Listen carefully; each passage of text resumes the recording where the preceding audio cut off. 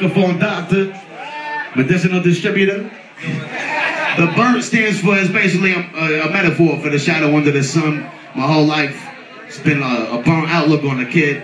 And now we got the light shining, and we shining, and you're getting fed.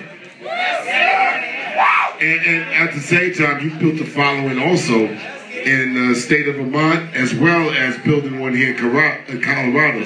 That's rare, man. So just how did that come about, your trip from Vermont out to Colorado and building a following? I came out here, I was on tour with Black Thought of the Roots, and we had a show in Denver. It was during the Cannabis Cup, and we were only here for one night, but it was a good fucking night. So I moved here a few months later, and it's conducive to my daily routines of smoking L's and making music and being around good people who enjoy life.